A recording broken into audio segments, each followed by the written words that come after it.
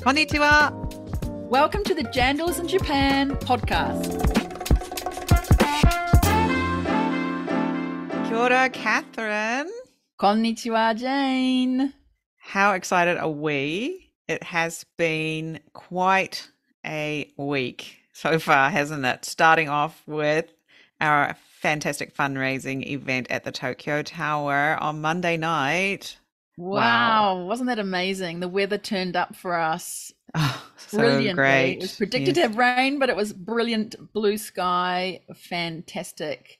That started us out, didn't it, for the whole two to 3 hours that we had fundraising for the flooding post-cyclone in New Zealand. Yes. So if you're wondering, what are they talking about? Well, a few weeks ago, well, obviously, after we saw the cyclone, the devastation that just was being reported from New Zealand, you and I were both thinking, what can we do? And another one of our Jandals, Kinjo-san, Kinjo Makoto-san, was also thinking, what can we do? And so we put our heads together, we brought in our individual skills, connections, and created a series of barbecue events across Japan. And it ended up being just 2 events in the end. One held at Tokyo Tower in Tokyo, the other held at Rosenberry, which is a beautiful English garden down in Shiga Prefecture, which is owned by Osawa Wines, right? An Osawa Corporation, I think it's called. Correct me if I'm wrong. And they put on a barbecue event. We put on a barbecue event at Tokyo Tower. We were at Tokyo Tower for the Tokyo Tower event. There was 150 something people there. Exactly. Friends of New Zealand coming together to raise funds. It was a fantastic night. Amazing sponsors helped us, right? Exactly. Low key event in terms of just getting there, eating, drinking, being happy, getting together with people we hadn't been getting together with for a while, but all for a great cause. And it was lovely to have the Trade Commissioner Kylie Archer there too, as well as Hamish Cooper, the ambassador from New Zealand to Japan, just being there and communicating with the crowd, but very, very joyous occasion for such a terrible thing that happened in New Zealand. We were so happy to be able to support in some way.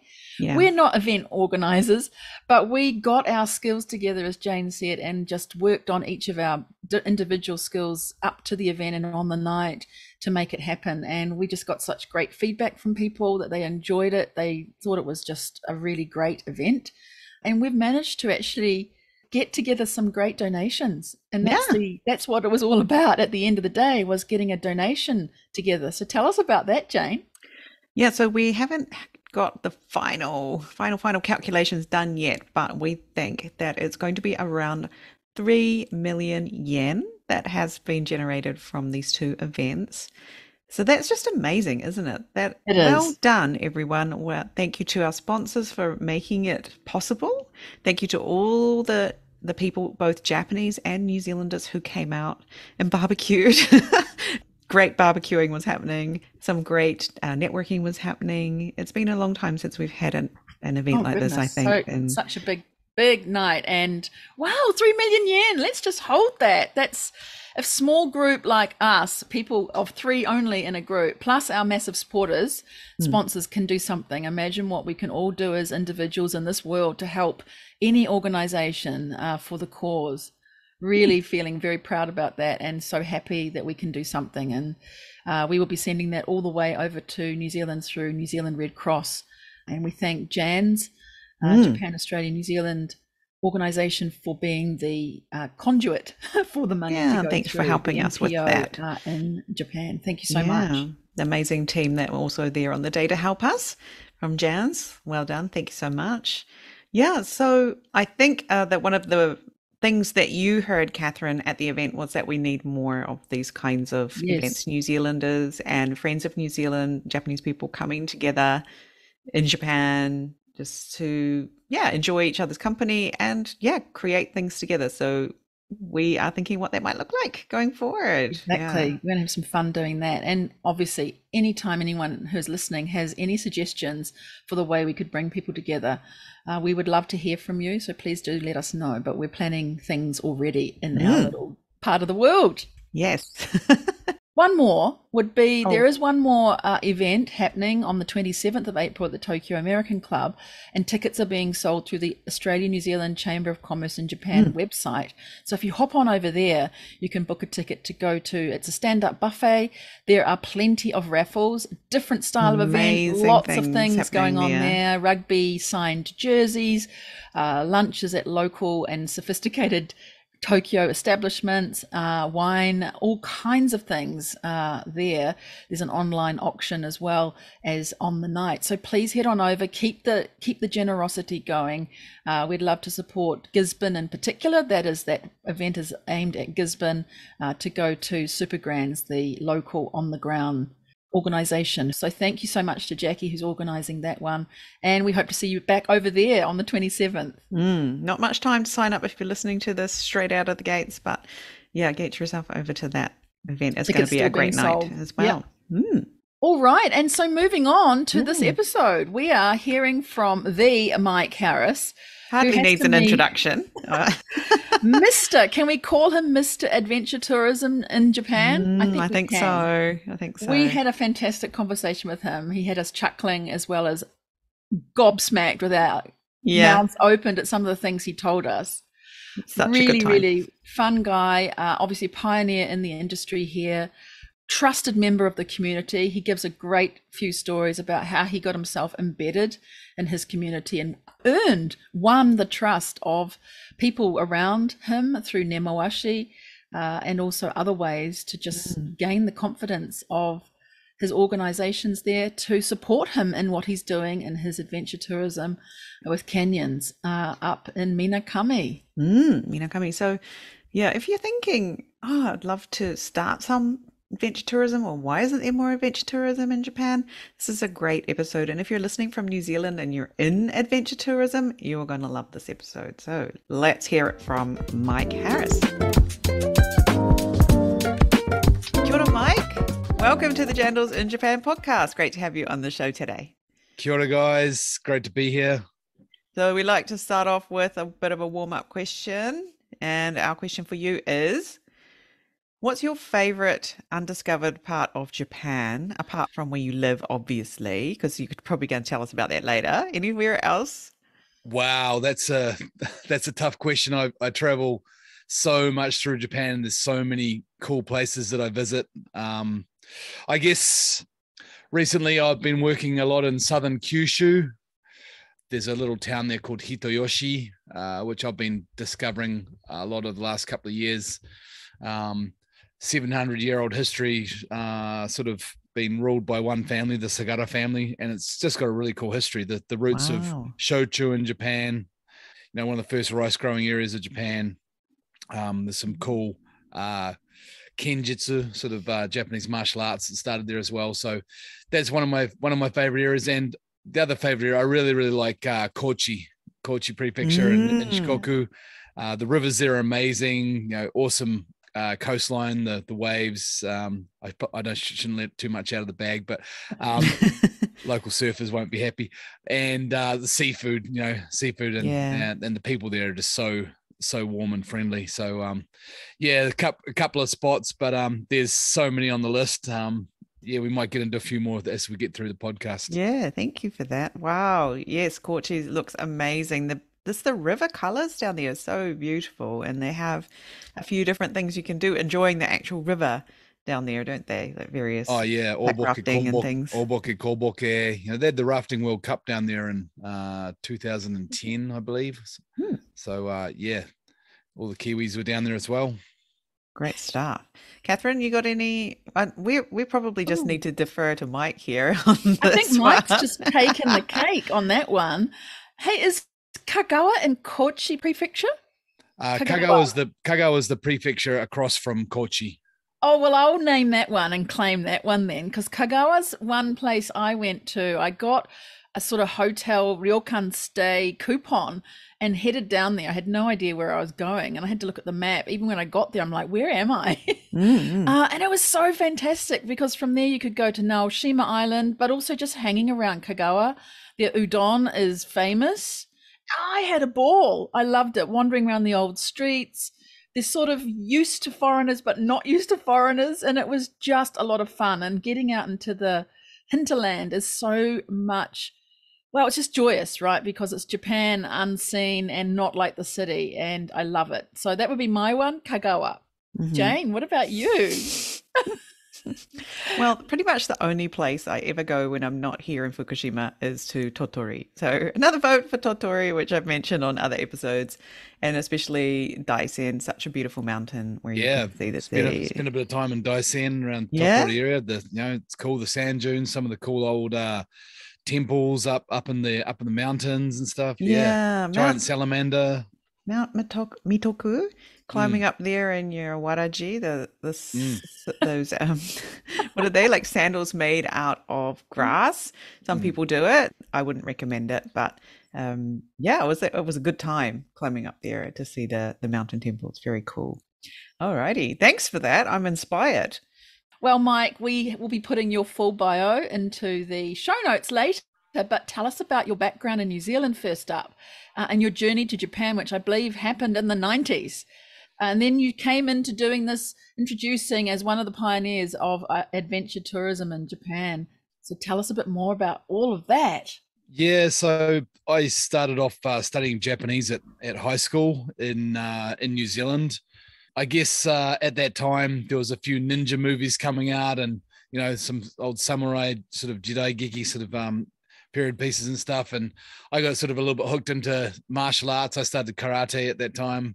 The big point there was our Japanese teacher was this little old Japanese lady, Kawachi sensei, at high school in Dunedin, and she just made the learning so fascinating. And she was, I guess, she had a very different style compared to the sort of more laid back, New Zealand style of teaching. She was very, very strict, and she had sincere concern about her students, and it was like, not that New Zealand teachers don't, but she it's a bit of a different level. She would make sushi for us, she would take us out on little excursions, and just the level of passion for her students was next level. And she really sparked the interest in Japanese, and a bunch of my mates, we all started studying together.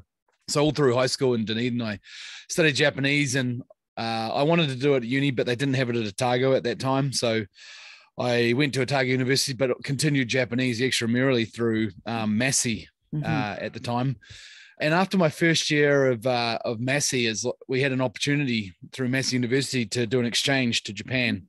So the university set up this exchange to Shizuoka Prefecture, little town called Fujieda.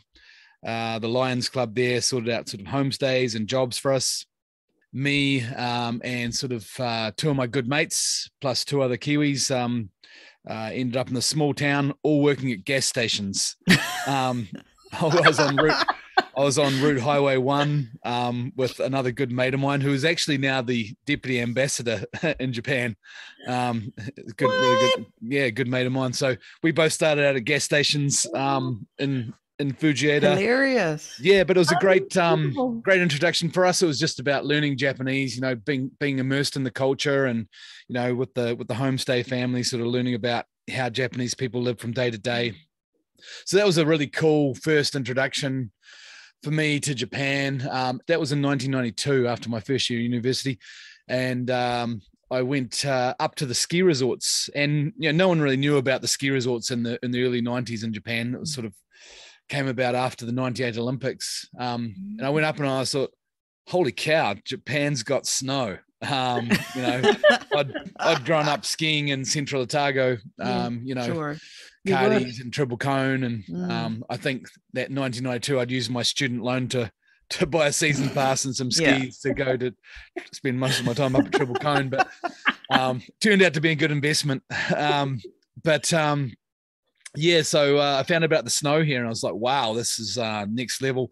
So after heading back to university and graduating in the end of 94, I sort of my friend had gone and worked in Hakuba the season before. He just sent off some faxes in Japanese, and one place, it's unbelievable the fax is still alive today, but he sent off some faxes, and one place returned and said, yeah, we'd like to take some people, some international workers on, which was very progressive for those times. So we were there in the second season, 1994-95 season, and working at the same lodge, a little place called Huppo Lodge, right in front of the Hapone gondola. And there was probably 5 other foreigners in town at that time. Now there's probably 500 living there.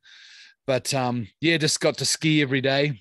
Just literally every day go skiing, just ripping it up. And I bumped into a Kiwi guy when I was up skiing one day. I had this quite interesting sort of episode where I pulled up at the top of one of the advanced sort of ski race runs, and I was in my ski racing gear, and this guy pulls up beside me. He had the same skis, and looks like, oh, this guy's like a racer. And we just sort of looked across at each other, and this impromptu race sort of ensued, and we went flying down the advanced course and off all these jumps and flying down. Both pulled up at the bottom together, and he pulled off his goggles. I pulled off mine. He goes, "Oh, you're a foreigner." I said, "Oh, bro." He goes, "Oh, you're a Kiwi."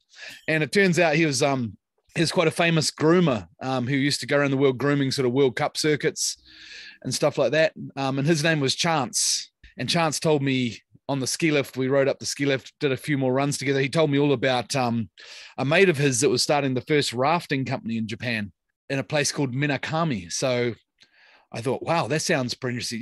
It's good money, barbecue every day, lots of young ladies. And when you're 19, 20 years old or 21 years old in Japan, that's sort of part of your motivation to be here as well. So, it was like, oh, that sounds pretty cool.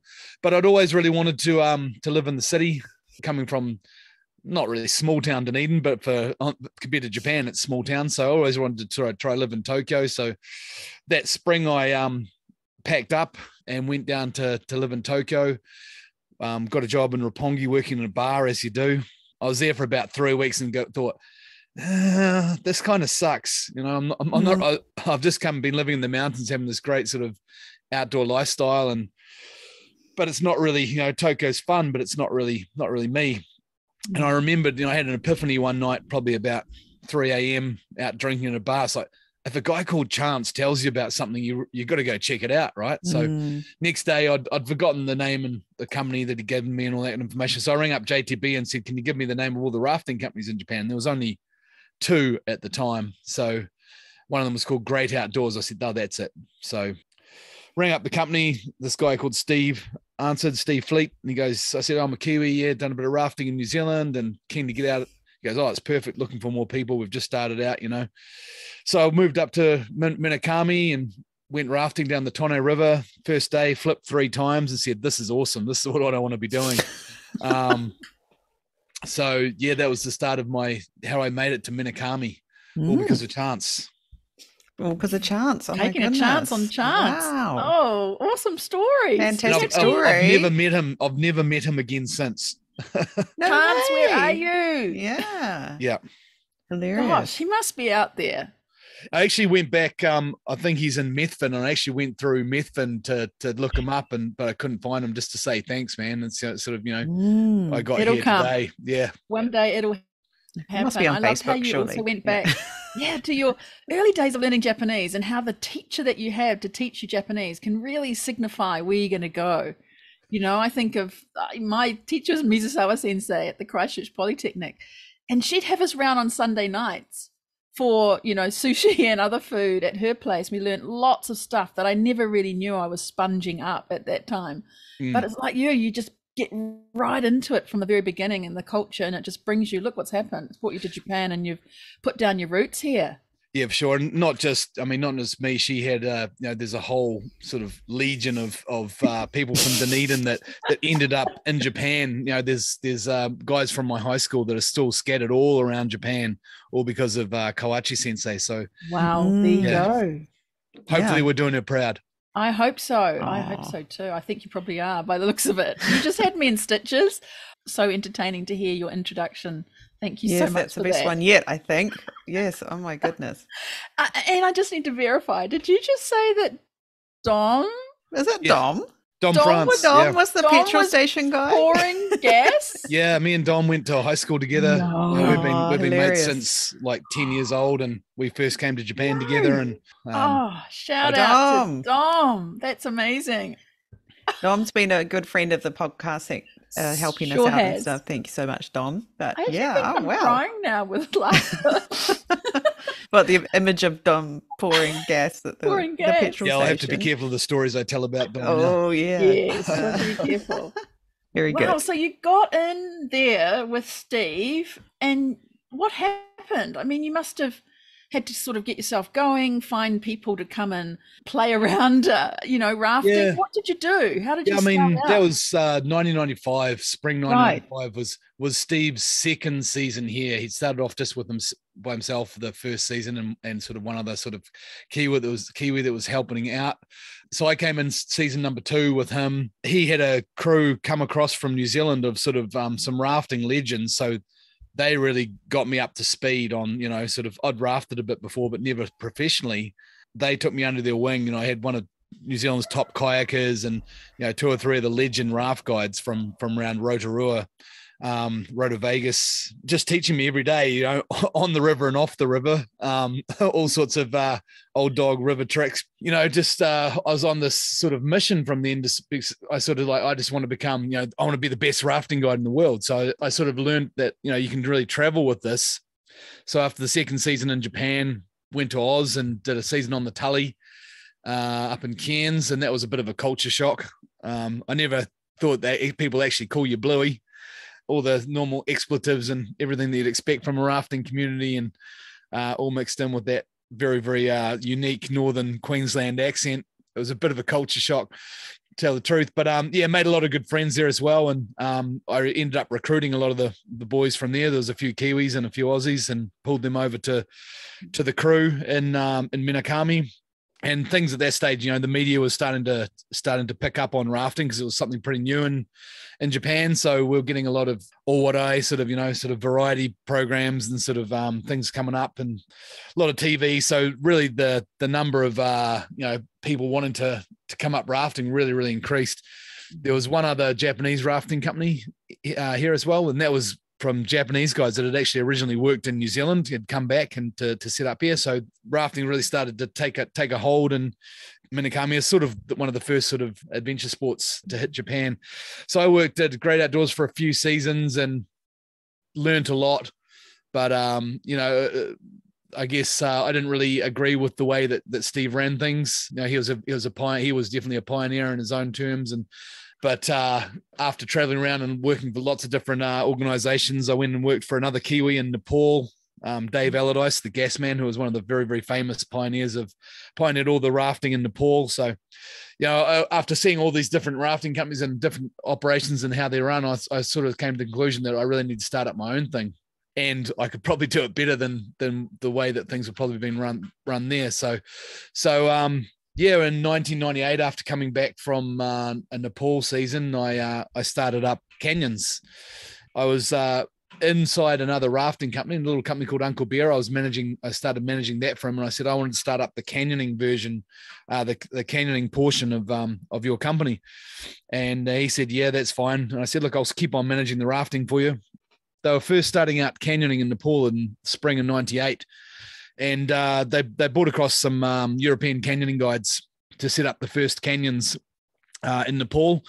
And the resort that I was working back-to-back trips, I had a couple of days off, and they said, can you come up and help us carry all the gear? Because there's all this heavy bolting gear and stuff. And I said, yeah, no worries. So I went up with them and started going down and helping them bolt the canyon. They were showing me what they're doing, and they were showing me some techniques. And I was like, wow, this could be really cool in Japan, actually, because the Japan season, it's especially in Minakami, we have a really good high water season in spring as we get all the snow melt coming down, but some of the dam release really drops right down, so the thrill level drops. So I was sort of looking for something else to keep that adrenaline going over summer, really. So when I started going out with these canyoning guys and in Nepal, it was like, this is it. This is the thing, So I was pretty excited. I got back from Nepal after the spring season, probably somewhere in late April, 98. And I just started going around, looking around Minakami really for a start, and just seeing what's here. And I just started finding all these amazing waterfalls. I was like, wait a minute, there's all this stuff right under my nose all that time.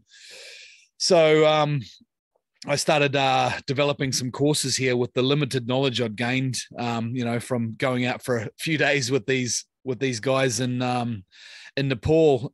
And as I said before, within Uncle Bear, I said, look, I'll start up the canyoning section of it while I'm running the rafting. So it was a win-win situation. I was still managing the rafting for him, but when the water was low, sometimes we'd get big groups of US military up, big guys, and it was super low water. They didn't, they wanted more of a thrill. So I said to them, hey, how about you guys? What do you want to try canyoning today instead? They're like, yeah, man, sounds great. So had lots of tough guinea pigs to chuck down the canyon at the start, and see if I can do it without breaking people, which I could for the most part. So and then I realized, I really need to up my game in terms of technical skills. So I went off to the US and did some canyoneering courses. They call it canyoneering in the US. And while I was over there, I spent like 6 months in Arizona, sort of learning canyoning techniques. And I spoke with those guys, and they told me that they had learned from these other European guys. So next I started contacting the European guys, who were the sort of the source of canyoning learning. So I was on this mission to sort of, just want to be the best, get the best knowledge and be the best canyoning guide next. I'd sort of gotten a little bit, I was a little bit over the rafting in Minakami, because so many new outfits came in and the standards really dropped. And, after traveling around the world with all these amazing guides and international world standard guides, and then the standard in Minakami really started to drop. So I was a bit disillusioned with the whole industry. I said, okay, I want to start doing something else, but I want to do it at world standard. I want to do it like right up there. So I'll start this thing canyoning, but if I'm going to do it, I want to be right at the top of my game. So I started going around and, trying to figure out who was the best sort of people to teach me, and, best licenses to use. The same thing happened, as the canyoning boom started to sort of slowly die off, the media wanted the next cool thing. So canyoning became the next cool thing. So once again, we got all the same sort of order, all the talent and, TV shows coming up, then all the news programs, the business programs, all coming up to do these specials on canyoning. And it just really took off. So within a couple of years of running the canyoning business within Uncle Bear, I said, I need to go to my own base. I had this little garage, me and one guy in a little garage. It's like, man, I need a proper facility. We're doing like, we need like 10 guides now. We need this big of a facility. So I parted on good terms with him and left them pretty well set up still with guides. A few of the team came across with me, and then we slowly started to build up under the Canyons brand. So that's sort of awesome. How that started. Yeah. Really awesome. So canyoning is through caves and things like that, is it? What would you describe it as for the average person who may not really know? Yeah, so canyoning, actually, interestingly enough, it started from caving. So, right. So cavers in France and Spain, the French say they're first and the Spanish say they're first, but cavers used to go into cave systems, and then at certain points they'd come across a waterfall or heavy flowing water, and they'd try and figure out, how can we bypass this, or how can we get through this? So they started to practice it rather than going, for 8 hours underground and then finding a waterfall. They said, let's practice in these canyons, which is, a nice little canyon section that's close by. Let's practice here. And then they started to realize, wait a minute, this is actually pretty cool as well, this canyoning thing. So that's how it sort of originated. So canyoning is actually, it's very, very smaller creeks and streams is usually what we use. You don't use big volume rivers or any sort of larger rivers in general. And usually involves rappelling down waterfalls, jumping off cliffs into pools, scrambling down, climbing, sometimes sliding down like natural water slides. So using a bunch of different techniques to navigate your way down a steep canyon. And in the US, they do a bit of dry canyoning as well. So there's no water in there, just beautiful scenery, sometimes nasty stagnant water in some of the Utah canyons, but very, very steep slot canyons in the US and sometimes dry. But in Japan, it's mostly wet canyoning, and predominantly in the world, it's mostly wet canyons. So, in wetsuits, helmets, life jackets, harness, like a modified climbing harness and using all these different techniques. Canyoning has specific techniques, a little bit different from climbing and other sports, because we have the water factor to deal with as well. Mm. What do you think then makes it really attractive to people in Japan to come up and do this? Is it challenging themselves? Is it bonding for corporates? What is it? Is it a variety of things, Mike? I think it's different things for different people. If we look at sort of the markets that we have, in the peak of summer, we have a lot of sort of 23 to sort of 30-year-olds. And it's people that maybe just got out of university, they're in their first few years of working, but they want to reconnect with their mates from university or college and just get out and have fun, really, is what we see a lot of in the summer market. But we also have a lot of repeat customers who maybe in their late 30s or 40s or 50s. They're doctors or lawyers or have a bit more money, and they'll come up every weekend or twice a month, and they want to keep on pushing to the next level. So similar to rafting, there's where you grade rivers, there's also a canyoning grading system as well. So you can keep on pushing the limit, doing bigger waterfalls or, bigger jumps, bigger slides. There's more water involved, things like this. So we've got a core bunch of repeaters that come up insanely often. Some people every weekend to go out and push themselves to get better at different techniques or get to the next level of canyon. So that's something that we've been working on too, with our product development over the last sort of 10 years as well. Very cool. So what's some things that have surprised you about actually being in business for yourself in Japan as opposed to just sort of working in Japan? Some things are made extremely difficult and some things are extremely easy. For example, adventure tourism in New Zealand is highly regulated, in terms of qualifications, resource consent, and these sort of things. There's none of that in Japan. Zero. Whoa. So you guys could go out tomorrow and start a rafting company. No worries. No way. You have to compete with you, Mike. Here you go. Game on. Let's go. Watch out, Jandals in Japan rafting. Is that right? Because that was what we were going to ask you, was the regulatory stuff you must have gone through. But wow, that's very interesting. Yeah, and that was something that we really want, the regulation, because it's sort of a little bit of a barrier to entry, so every Tom, Dick, and Joe Tanaka can't sort of just start up a company, which is sort of the situation in Japan. There's 200 rafting companies in Japan now, which is an insane amount. And of those ones that will be on international standards, would probably be something around 10 to 15. And that's quite a shock when you tell people from outside Japan, because they have this image that Japan is so highly regulated, it's very, very difficult to do anything. And with some industries for sure, but adventure tourism is very, very new in Japan. It's hiking and mountaineering and these things have been around for a long time, but as an industry, it's still very young. And the Japanese government has a reluctance to put their hanko onto anything that's sort of high risk, or they deem as being high risk. Because if there's an accident, who hankoed this? Who's got responsibility? Who's going to take responsibility for this? Who's looking the other way? Yeah, who's going to be the fall guy? So, oh my gosh, I've been battling, with the government for years and years to try and get some actually regulations put into place, because now they're pushing international tourism. It's like we want international tourism. We want to be world standards. I was like, well, the cart's coming before the horse here, because they haven't got those base layers there yet for adventure tourism. But now, as you can see, the Japanese government, adventure tourism is one of their pillars of tourism development at the moment.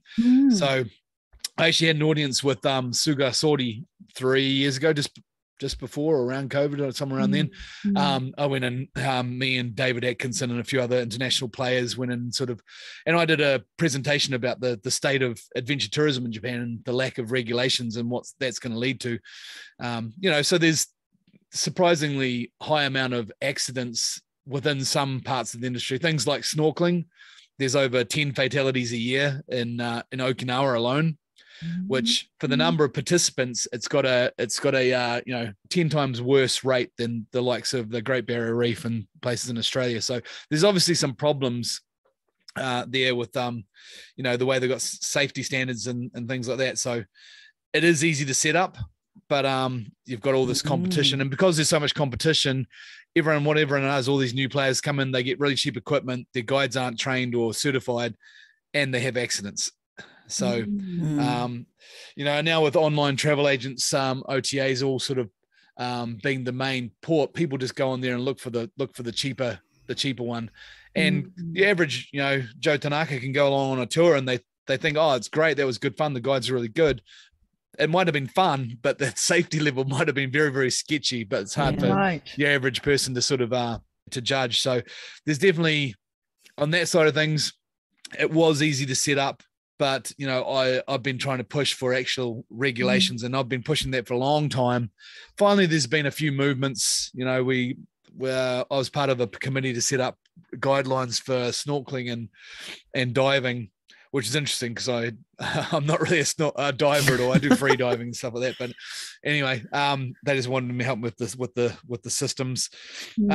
So they're trying to I guess test that out at the moment to see if it's going to be adopted by the industry, and if it is, I think the idea is to roll that out to other parts of the industry. But the whole system needs to be sort of reworked. There's no permission system for doing things in national parks, so you can just go in and really sort of, just about, as long as you're not cutting down trees or destroying anything, you can pretty much do what you want. So once again, that's not a good system at all as well. So we want to go and develop a tour. Actually, we've been trying to develop a tour in Kamikochi, pack raft tour. So I looked at all the laws, spoke to our lawyers about the laws around doing stuff in Kamikochi. There's nothing that says you can't do pack rafting in Kamikochi. I rang them up and said, this is what I want to do. They said, I would like if you didn't do that. And I said, why? They said, oh, you're not allowed to use the rivers here. It's against the rules. I said, no, it's not. I've looked at all the rules. And they came back to me, a day later, said, actually, you're right. It's not against the rules. But if you do it, other people are going to copy you. And we know that you guys are safe. But if people unsafe do it, then, it's going to create accidents. So I said, well, that's not my problem. That's your guys' issue to create rules, So I'm actually deliberately going out and doing things, poking a few pokers in the fire to try and stir things up, and actually getting them to change some things at the moment. So I'll be annoying a few people, but hopefully it will create positive change in the future. Interesting. That was their thought process. Can you not come here and do that because people are going to copy you, and then we'll have accidents, and then we'll have to do something. We'll have to deal with it. Yeah, it's a matter of time, isn't it? If it's not you, it's going to be someone else. So yeah, interesting. Well, that's it. I mean, and that's a face that, everywhere we've gone. I mean, when you're pioneering for canyoning as well, we, when we first started, it's like, okay, let's go and get certified for this. Let's get talk to the regulatory bodies and say, you've got to do this. So we went through this huge, 6-7 month process, huge stacks of paperwork to get permission to run a certain canyon. And we're like, yes, this could be the ticket for, making sure that everyone in Japan needs to get, some sort of resource consent to run somewhere. The next year we went back to them and said, okay, we want to renew and do the paperwork. They said, actually, don't worry about it. It's not really needed. So we're like, what was that, 6 months? So, and now it actually seems like some areas are wanting to put in some systems, and the national parks people and that are starting to realize, actually, we do need to think about this, but it's pretty hard. It can't just be done in a local area. They need to work from central government as well. Everything moves quite slowly. It's being consistent though too. And I think you don't give up your lobbying, because things do change in Japan eventually. If you wear them down a bit, but you got to be consistent and not just do a one and done. You're doing what you're doing, Mike. I'm pretty stubborn. So if I think it's the right way of doing things, I'll keep on banging my head against it. Well, I can see the wall's got a little dent in it now, so might fall down soon. You never know. Yeah, it might fall down. What's Japan taught you then about people and business here? Yeah, I mean, Japan's taught me a lot about doing business. I mean, especially in a different culture, and I guess that's one of the really fascinating things about doing business in a foreign country, is that you're continually learning from just guiding to starting to run your own business, and in a sort of in an industry that didn't really exist. So trying to create an industry, running around trying to do things the right way. But sometimes you learn that, okay, well, it's better to ask forgiveness than permission sometimes, because there is no permission. So just go out and do it and prove that that's actually a good thing for the area for a start.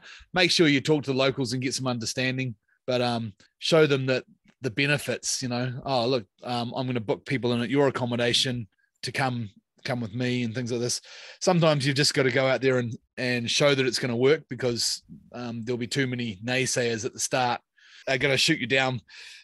And, all of the Japanese sort of governments, they're looking for a reason to say no, they're not looking for a reason to say yes. So if you ask, they're going to say no.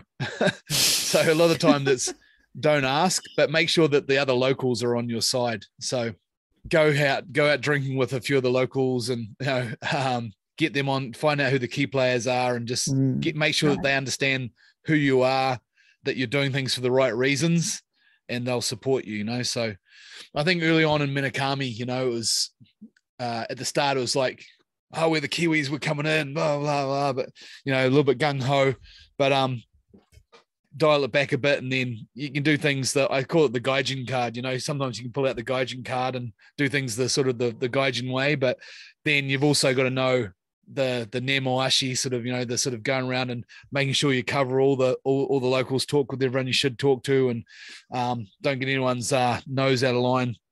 Sometimes do the things the Japanese way. So I think starting in Minakami, it was really good to connect with local pensions, like little bed and breakfasts, and all the hotels were too big.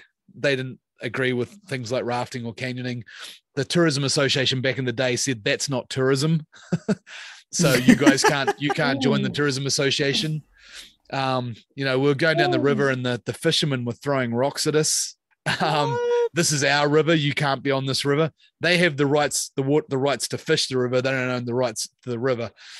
But then, it's just finding a few of those key players locally that, want to champion you guys. And, we found a few bed and breakfasts that had been overseas and been rafting and had some bit of influence in the community. And then the customers started to stay at their bed and breakfast and come rafting with us. And then that spread to a lot more bed and breakfasts. And then some ryokans and some hotels started, oh, wait a minute, these guys are getting quite a few, quite a few customers through this. So it sort of happened at a good time, because the bubble had burst in Japan, and all the huge groups, they were getting 300 people from Toshiba or Sony or whatever coming up, or 500 people come up on buses and having these big parties for the company. That sort of thing had just sort of started to go down. And as that started to happen, the adventure tourism started to come in, rafting started to come in and create, more of an FIT sort of, independent travelers coming up to enjoy the area. So the hotels now, after a while, started to take notice. Everyone's, oh, wait a minute, this could be a good thing, Interesting, isn't it? Right. And then being refused to join the Tourism Association, you're now a board member of Minakami Tourism Association. Yeah, Look at yeah. that. How did you do that? Was it a matter of what you just said, that gaijin card plus the nemoashi, the getting to know people and becoming familiar with you? What happened there? Yeah, I think so. I mean, part of the thing was, with the nemoashi, well, we and those local champions, is we started to make friends with the local drinking team, for want a better word, but the younger guys sort of closer to our age, who sort of understood and thought that this was actually a pretty cool thing for the town. So we used to go out drinking with them. We used to go out to the local matsuri, the festivals and stuff, help them with preparation, carry the omikoshi and the matsuri with them. And then we came up with a really cool idea. Well, it was actually from the town. Some of those young guys said, can we do an event where we raft from Minakami all the way to Tokyo over 5 days, and sort of take water samples along the way and say, the water at the source is this clean, how can we, and down it changes to this, sort of a message from the water source sort of thing. So there's about 30 of us, some rafting guides, and then a bunch of the young guys. We all got together and rafted for 5 days down to Tokyo and presented all this stuff to the mayor of Tokyo at the time. And that was a great sort of bonding session, and drinking together every night, all down the rafts together. And they really got to know us, and they understood we're here for the right reason. We love Minakami. We want to see it prosper in the future. We're not just here for a quick profit, So that was the game changer. And then now those guys were all sort of people that were in the city council or just, you know, the young guys at that time, but now they've moved up through the ranks. So they're now like the head of the, you know, the head of the Kanko Kyokai or the head of this department within the Akaba. So as the old guard slowly changed, you know, which is the same in a lot of countries, really. The younger people sort of bought the new ideas and the fresh energy, and they said, look, we see adventure tourism as being one of the, and I guess as of about 8 to 10 years ago, inbound tourism started to be a big thing. So we see these things as being real opportunities. So I guess my name got thrown into the hat there for the tourism board, because I guess I'm doing both of those things. I went back and did postgrad in sustainable tourism development while I was doing stuff over here. And New Zealand was light years ahead of Japan in that respect of tourism study. So I used that knowledge to try and, you know, it was sort of like a sort of case study for me. I've just been learning all this stuff, so I put it into my business, or I'm learning about this, you know, destination marketing. So let's try and use it within the local DMO. So once again, I see my role. Sometimes I have to be the guide and say, no, wait a minute, what are you guys doing? Where everyone else is saying, oh yeah, maybe we should just do that. You know, I'm like, no, this isn't what we do, guys. You know, let's go back to our focus on what we do, you know. So, and that was good. We actually, we bought another guy, Tony Everett, who used to be another Kiwi. He's based in Japan, actually. He used to be the head of the Queenstown DMO. And when Japan started this big push for we want to create DMOs, you know, more using data to, you know, proper marketing, all this kind of stuff, away from the old Kanko Kyokai sort of tourism association sort of mentality, they wrote this huge paper about some of the best case DMOs around the world, and Queenstown got picked up as one of the best DMO examples in the world. I said, wait a minute. I know that guy, and he's coming back to Japan. So we got him to come up and help with our tourism strategy, and lead through that. So that was a great kickstart to sort of say, okay, this is what a DMO should be doing. So using some of those connections. Yeah, it sounds like that's just added so much credibility to you and trust in the community. And that's also broadened out, because before we started recording, you were telling us about the rural tourism development activities that you're also involved in Kumamoto, Akita, like from north to south, you're doing it there too. People are pulling on your knowledge and experience and expertise, and obviously you're a very funny character as well, right? Yeah. To get the message across, right? Because you've got to be a good person to be able to do all this. It's not just owning all this knowledge and experience. You've got to be able to deliver it too. So tell us a bit more about that as well, the other activities. I started doing some sort of tourism consulting, I guess around about 6, 7 years ago. Some places, maybe they wanted to develop a bit of adventure tourism. So they came and said, okay, can you help us with some ideas here for creating something?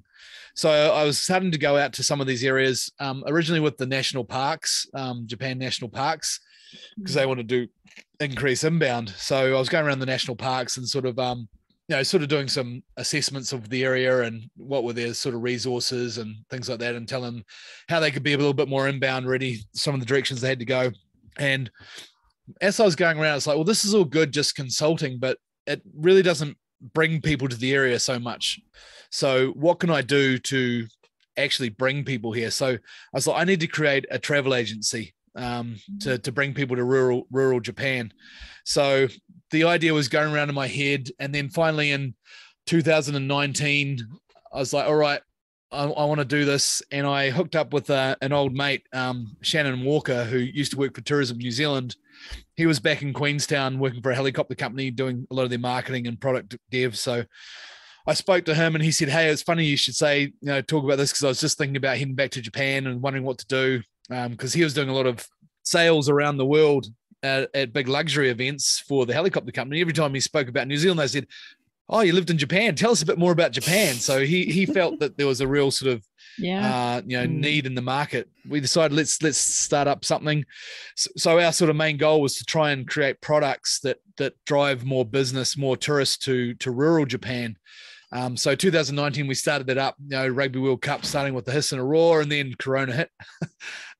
So we're like, oh, okay, what do we do now? And then over Corona, I mean, the Japanese government put a lot of money into tourism. They said, well, while we've got this downtime, let's really develop tourism. And one of the big themes came out as adventure tourism. It's like, wow, we just started this adventure tourism specific travel company, and I already had a name for consulting, so it gave us this opportunity to start traveling around all these different areas, literally create product for our own company, really, but at the same time just help them with all the issues that all these places have. Sometimes it's to do with branding, product development. A lot of the time it's to do with communication between the stakeholders, which isn't really on our in our job description, but it's always something we have so to end important. up very important to end up doing. So you end up just traveling around and doing a lot of dev in different areas. And as you mentioned before, I've been doing a lot of stuff with the Matagi, who get sort of called bear hunters, but they don't actually hunt bears for like 2 weeks a year. They're actually sort of the guardians of the forest is what I call them. So got some cool product that we're developing with the Matagi, who are related to the sort of the Ainu and the Emishi people, who are other sub-tribes up in that area. Got their own sort of language, Matagi language, and all this religion and culture. So really, very interesting. And then down in Kumamoto, they actually had floods down in Kumamoto 3 years ago, where it wiped out half the town, and they had a big rafting community there as well. So I was trying to think, what can I do? And then I got a request from there. Can you come down and help? So I said, look, I'll come down half as volunteer. So I went down and started doing some stuff down there, and been doing some stuff down there for a few years. So so that's where the travel agency came from. And just over COVID, it sort of led to all these other consulting opportunities. Amazing, which is really fulfilling, because you get to go and work with local stakeholders. And it's a lot of times, if you're in your own space the whole time, you don't realize some of the the treasures that you have there, and maybe a lot of them haven't really traveled a lot overseas, or don't really know adventure tourism. But you go along and you go, oh wow, you guys have got this, and they're like, what's special about that? It's like, man, foreigners are going to love this. I was in Kumamoto, this Hitoyoshi area. They have these 400-year-old shochu brewing buildings, so you can walk in there and they've got the 400-year-old clay pots where you can get the 60-year-old shochu that they brewed 60 years ago, and you can taste it. It's like, wow, this just blows me away. So there's all these hidden treasures all around Japan. Just I guess locals, they don't see the value in it, so Exactly. You're helping them through a separate new set of eyes, tell them what they've got right in front of them. Yeah, I guess, they say in Japan sort of, bakamono, wakamono, yosamono, sort of someone who's got these crazy, stupid ideas, or, young people with new ideas, or yosamono, people from the outside to come in. So I'm not that young anymore, but I might be crazy and from the outside. So definitely, it's really a passion of mine. I really love product development and learning about new areas and new cultures. Great. Did you imagine this, though, from those days back then when you were working with another rafting company to this? Could you have imagined this would happen? No, I mean, back in the day, I had this image of Minakami becoming Queenstown. It's like you've got these beautiful big lakes, you've got amazing ski resorts, you've got these great rivers, onsen, you got the infrastructure to get up here. So I said, wow, this has got a lot of the things, the resources that someone like Queenstown has, even more, because we've got, 20 million people just down the road that could become customers, So I had this sort of image that this could be developed. I actually took the mayor and a bunch of the stakeholders in 2010 to Queenstown. We went with the mayor and went around and saw all the different things. I showed them, this is what a tourism town is. And they came back and they created a bylaw here for adventure tourism for safety, which sort of worked in Minakami. So that really increased the standards in Minakami. But I mean, at the start, as I said, when I was, 20, 21 years old, it's just like, I just want to sit on the back of a raft and talk to chicks and drink beer and have barbecues. But as you progress, through the industry, you learn more, and you get that deeper connection with nature, and you start to think more about, why do you do this? I love doing this because I love connecting with nature. I love sharing nature with, that connection with nature with other people. You start to think a little bit, a bit deeper about things. And then once you get your own business and everything sort of sorted, it's like, well, what more can do for the community? And then, okay, not just this community, how can we replicate this in other communities? How do you spread that? So we use a keyword at Canyons. We say refresh. We refresh ourselves. We refresh communities. We refresh the customers that come here.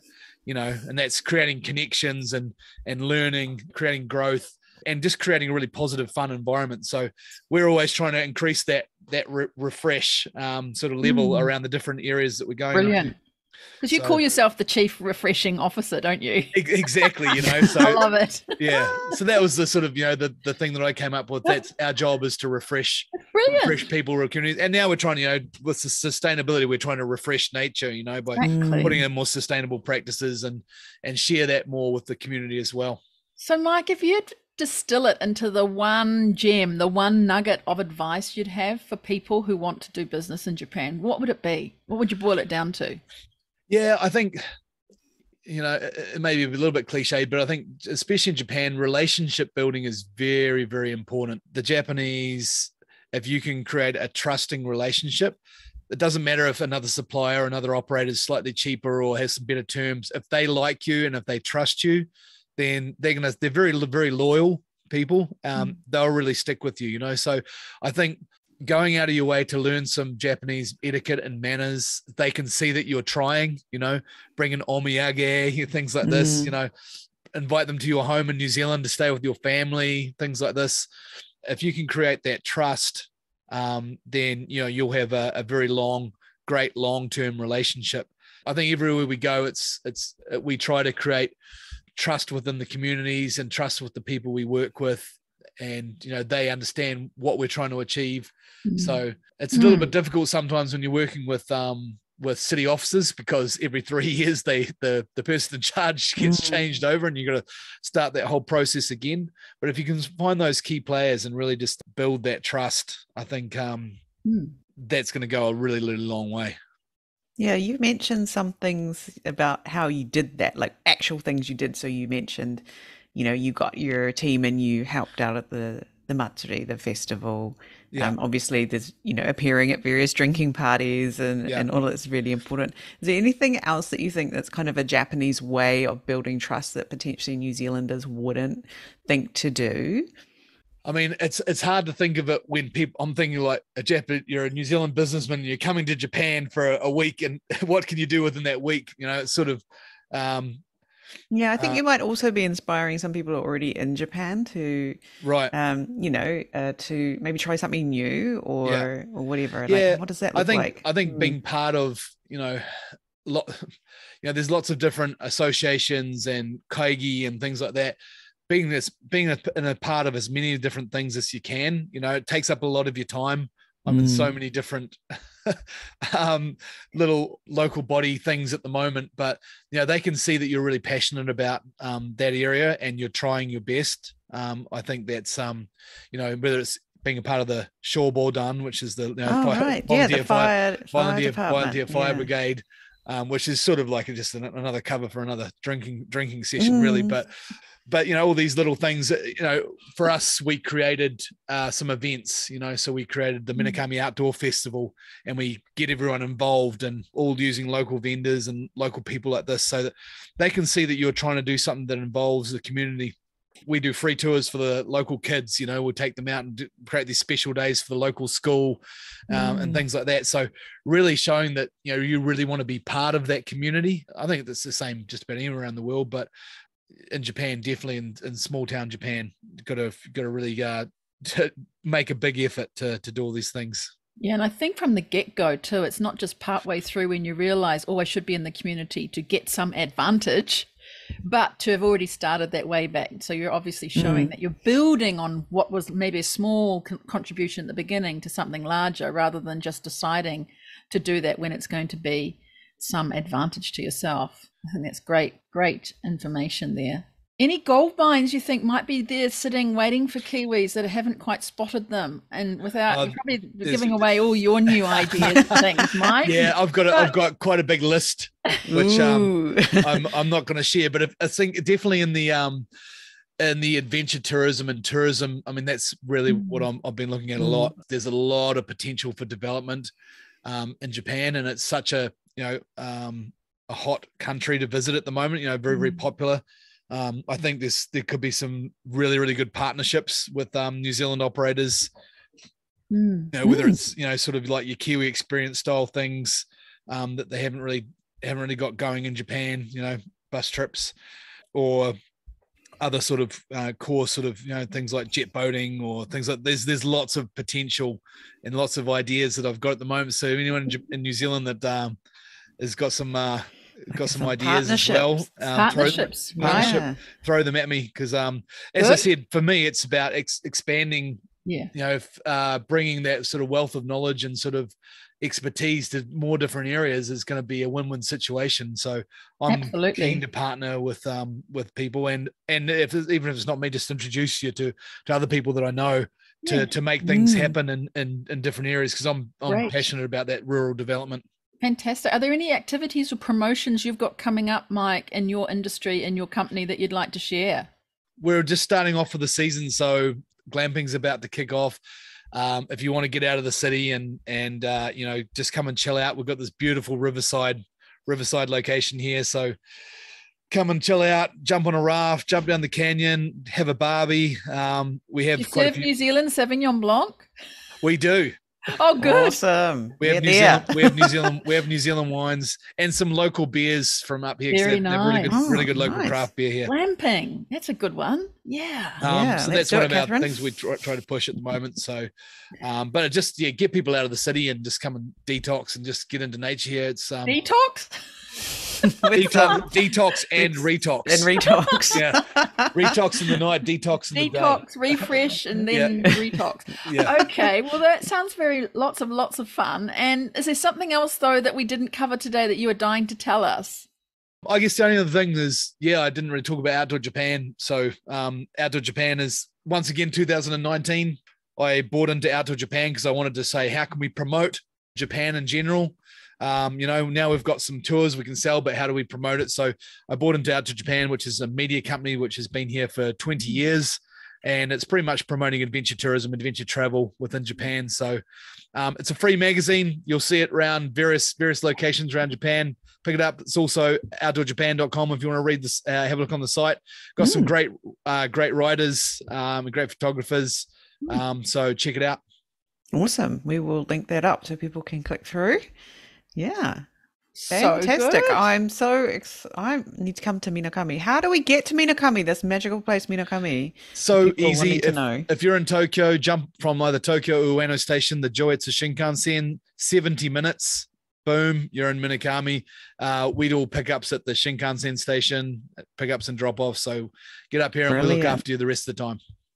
That's awesome. You guys are lucky. You've got a Shinkansen that comes through your way. I'm in Fukushima and we don't have a Shinkansen here on the coast. Right. It's just just a sort of rickety train all the way up. Yeah. Very jealous. Okay. Anyway, well, thank you so much for being a wonderful Jandal in Japan, helping Japan to make the most of what they have here and doing whatever you can with your knowledge and being a great representative of New Zealand for us here. Completely. The award goes to you. I mean, amazing. Thanks so much, Mike, for your time today. Cheers, guys. Nice to chat and look forward to seeing you up in Minakami. Yeah, we'll be there. Well, thank you to Chief Refreshment Officer Mike Harris for that. Whoa, how exciting. He really refreshed my mood as well. I was coming dull Monday morning. Mike, you really revved me up. That was so fun. Really enjoyed that. Yeah, that was fun. That's what our definition of fun is, by the way, everybody. Loved it. Such an engaging conversation. And how much potential does Japan have for collaborations with New Zealand and adventure tourism going forward? Like, what? The things they don't see or do see but don't realize. So just, like Mike said, getting that extra set of eyes of someone who's from outside. Yeah, maybe a bit crazy. I love these expressions. Bringing people, showing them that there are things there that can really work for their region.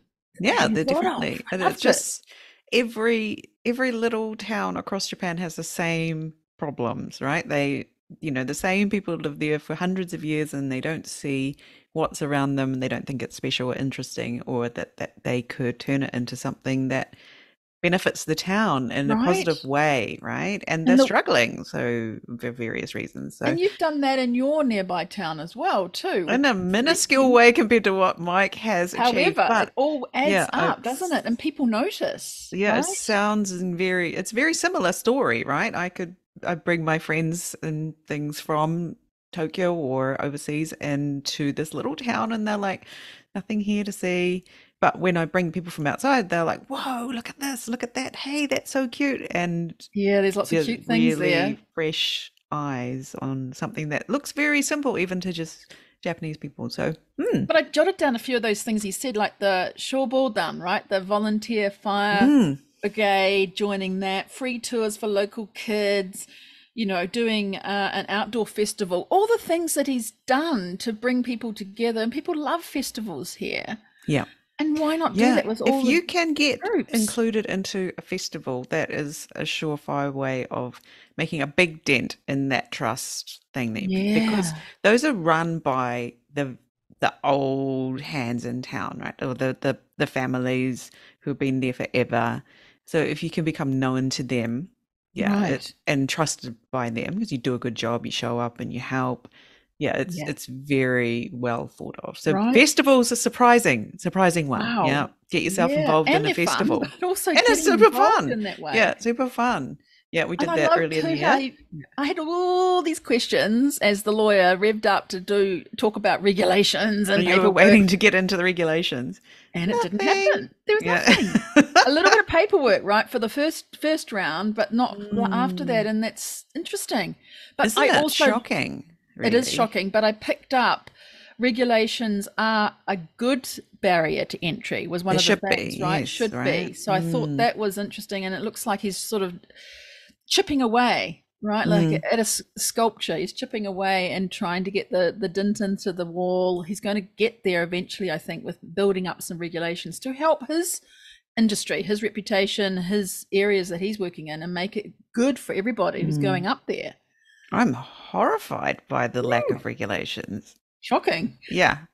And that's good to know, right? Because if you want to try one of these things, you want to go scuba diving or, rafting, whatever. Yeah. Make sure you're using a reputable one that is, got safety things happening. Yeah. Oh my God. Oh my goodness. Yeah. The other cool thing I think Mike was saying was, he started from his own love of canyoning and rafting, and he's built out this tourism industry in a different way, like consulting, but beyond that, not only consulting in his region, but beyond that. So just there's so many things that can emerge from the one thing that you've got. What else could everybody else be doing too, from that little section that they love, they can build on to make more businesses. Well, it was really awesome. Yeah, that all help each other. Yeah. Fantastic. Well done, Mike. We enjoyed that, and hope everyone reaches out to you to do some glamping, canyoneering.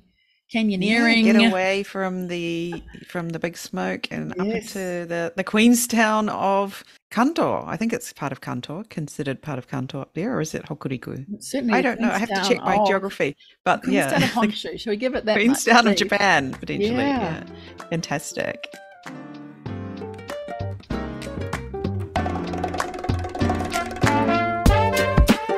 Thanks for listening. Make sure you check out our guests' links in the show notes. This podcast is brought to you today by Catherine O'Connell Law and Pod Launch with Jane. If you have a great story you think should be on the show, come and find us on LinkedIn or Instagram. We'd love to hear from you. See you next time. Mata ne!